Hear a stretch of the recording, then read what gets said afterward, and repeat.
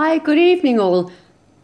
Tonight I am starting the preparations for Hawthorne jam or jelly, as the case may be.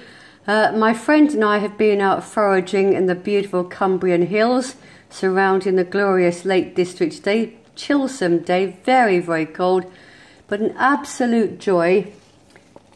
Just picking from the hedgerow, as you can see.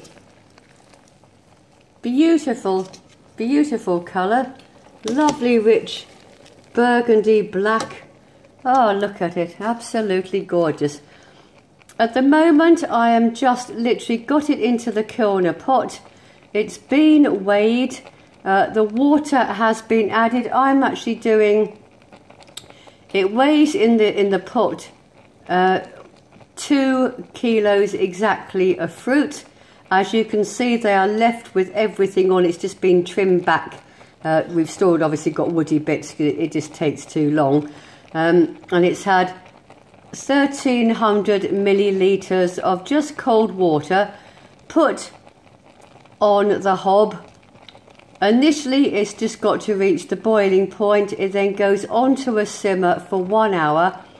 And in that 3 times, i.e. every 20 minutes, it's got to be stirred and with a potato masher just mulched down.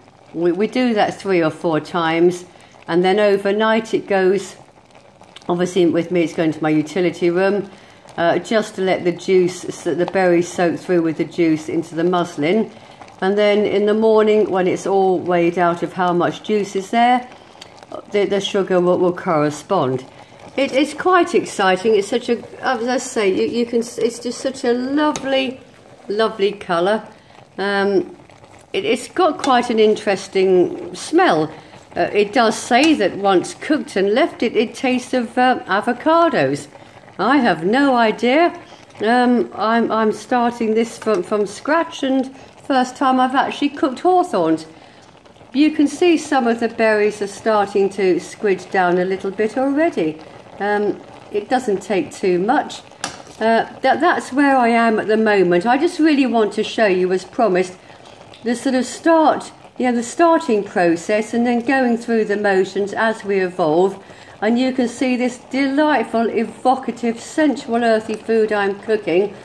And hopefully, really get to enjoy it. It's patience and tolerance. It's a labour of love at times, but oh my word, is it worth it? Absolutely. 100%. I wouldn't change it for anything. I'm going to leave that for the moment, and I'll be back with you shortly. Bye.